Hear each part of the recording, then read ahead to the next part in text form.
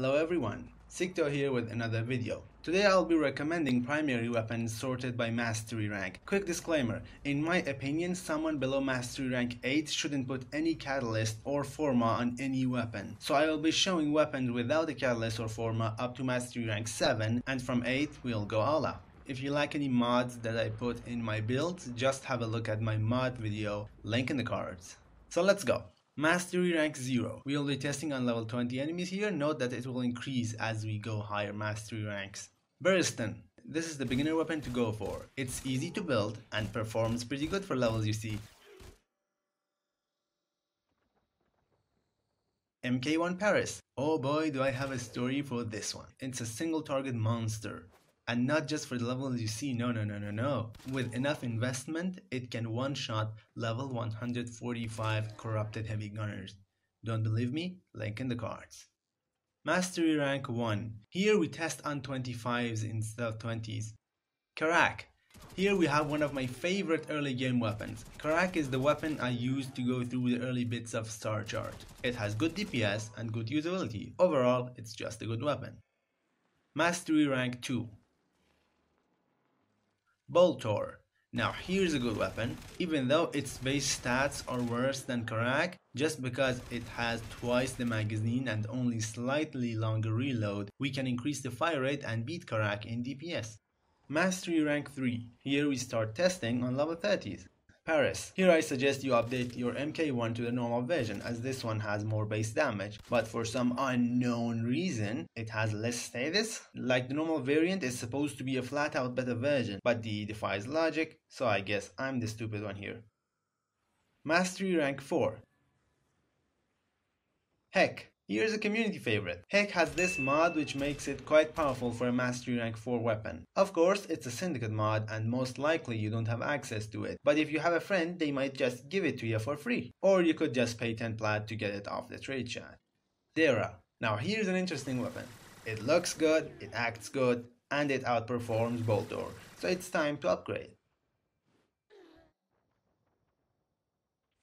Mastery rank 5. Here we start testing on level 35s. Before I talk about anything else, let me tell you that you can get all of the Kuva weapons as early as Mastery rank 5. And no, it doesn't matter that it says MR16 on Kuva Brahma. You can get it at 5 if you do all the quests and kill a lich. But I'm not going to show any Kuva weapons in this video, so I suggest you try all of them out. They're extremely powerful. Dread. This one is a tad hard to get for Mastery rank 5 since it drops from Stalker, but if you have it, it's surely worth using. Dragoon. Here's another shotgun for ya. If you already are Mastery rank 5 and you didn't build a hack, or you don't want to go through the trouble of getting a syndicate mod, Dragoon is a good option. It has like 10% less damage compared to it on my recommended build, but it has more usability and some punch through to make up for it. Tonkor. Here's an AoE weapon to try. Tonkor deals good damage, but it really shines because of its AoE potential. It's specifically useful against Infested and Corpus.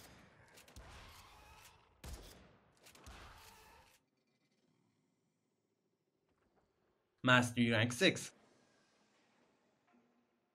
Cernos. Here's another bow. Does it beat Dread? Well, no, not even close. But it's better than Paris, so if you don't have a Dread, it's time to upgrade. Rubico. Here's a sniper for ya. It can deal a lot of damage, but in turn it has garbage usability in normal gameplay. Quick lesson on snipers that you won't find anywhere else. When you use the scope on a sniper, you get 1.5 times the damage no matter you crit or not.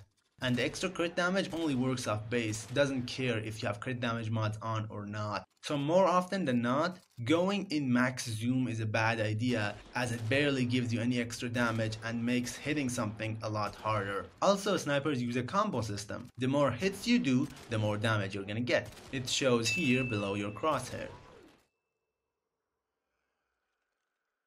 Soma.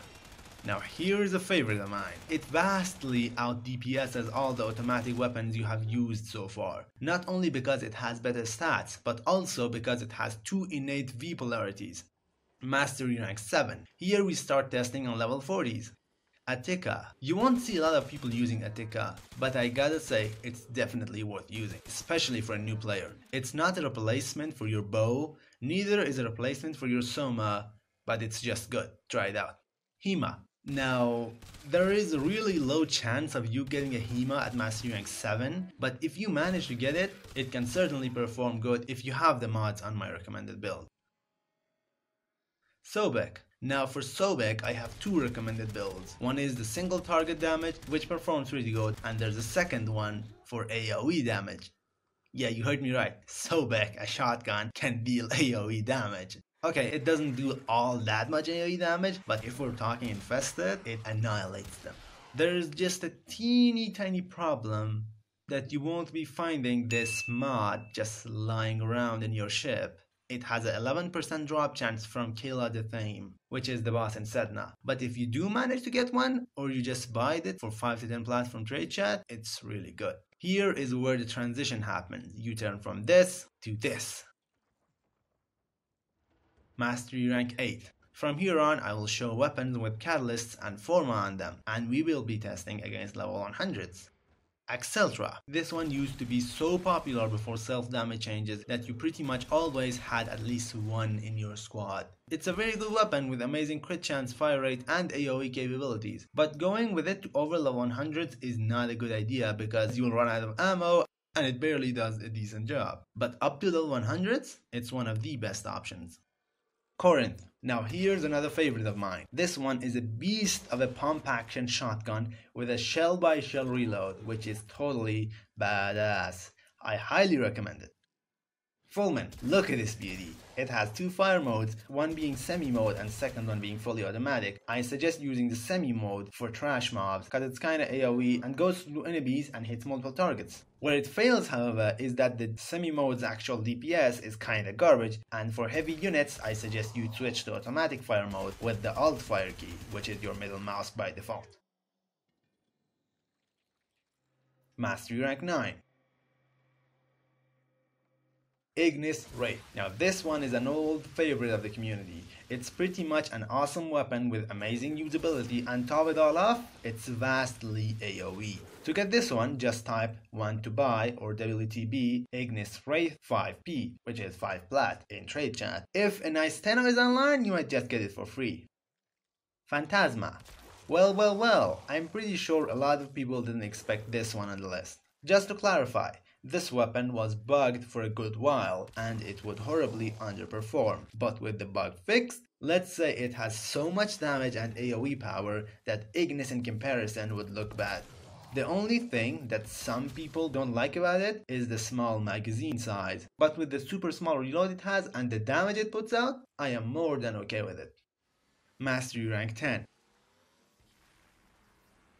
Amprex. I remember first time I saw this weapon's base damage and I was like, 22? That's garbage, I'm not building this weapon. But I made the mistake of judging it by its cover, cause this is a beast of a weapon. Astilla. Even though this one is not as amazing as Amprex, but it's still worth trying out. It has a mini AoE thing going on, and it has massive status chance. Just be careful that it doesn't have the best ammo economy, so you might want to take a carrier for extra ammo with yourself or fit ammo mutation in Exila slot. Badicor. This one is a pretty darn good weapon, not just because it puts out good damage numbers, no, because the gimmick on it is pretty nice and frankly really fun. After you kill 3 enemies with the primary fire of the weapon, you get yourself a secondary fire, which is very useful for killing trash mobs. In normal gameplay, it helps you a ton. Baza Prime. This will be the first prime weapon I'm recommending. It's an innately silent weapon. It's really useful when you want to play something like Ivara. It's pinpoint accurate and has a good damage output. Quanta Vandal. This weapon is simply ridiculous. It has built-in multi-shot, ridiculously high status chance, good crit chance, and very good crit multiplier. All the while having a fire rate of 12 and a magazine of 80. With a 1.8 reload, this sounds very much like a short-range weapon. But it's a pinpoint accurate rifle with 50-meter range. Hearing all of this, you might think, okay, this is definitely a very popular weapon, right? That's what I thought. But apparently, it also has a 5 out of 5 Riven disposition, meaning it's very unpopular. I will let you think what kind of damage output it has with a Riven. Stalta. This one is very similar to Battlecore, both in performance and the gimmick. The difference being that you don't need to kill 3 enemies to get your alt fire. Instead, it's really slow on the charge and consumes 20 ammo. If you just use the alt fire, you will quickly run into ammo issues, but it's a nice alt fire to have, and let's be honest, it's really fun. Mastery rank 11. Synapse. This is the only weapon I'll be recommending in Mastery rank 11. And it has good reliability. Yeah, give it a try.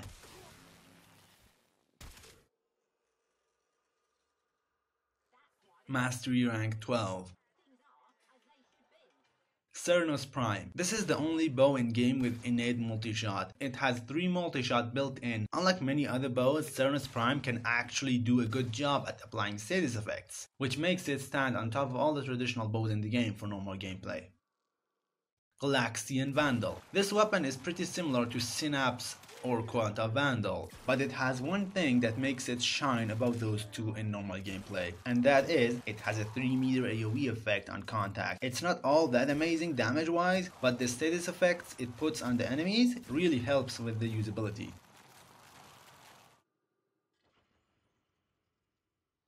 Stradivar Prime. Automatic for trash mobs and putting status effects on heavy units, and a hard-hitting semi-fire to finish them off. It looks good, it acts good, and it's just fun. I highly recommend putting minus recoil on Exilis for this one. Cypress Prime. A weapon for those who like to look down on everyone else, cause this thing acts just as good as it looks. If you use this weapon a lot, you might end up with an inflated ego, so beware.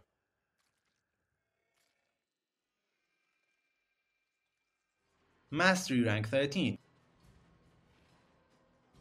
Shedu. It's good, it's really good, but it has a tiny problem, that using it is total eye cancer. That's why you don't see a lot of players using it. If you just put a reload mod on the build, you will be able to hold the fire button and you will never have to reload. So no rest for your burnt eyes. Mastery rank 14. Corinth Prime. This is a favorite of mine. It's a shotgun with awesome usability, very good performance, and a 10-meter AoE on the alt fire that, unlike the base version, you can detonate whenever you want. Pretty good stuff all around.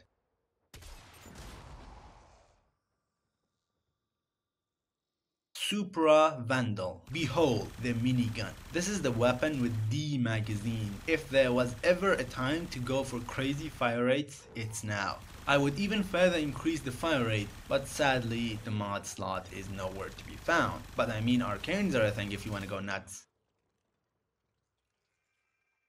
Juge Prime. It's an automatic rifle in a bow's clothing.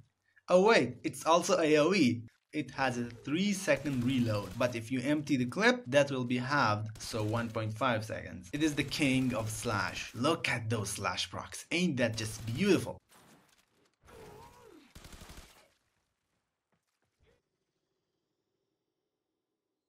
Did I forget to mention your favorite weapon? Tell me in the comments below. If you enjoyed the video, make sure to like, and if you want to see more of me, hit the subscribe button and don't forget the bell. See you in another video, and bye bye!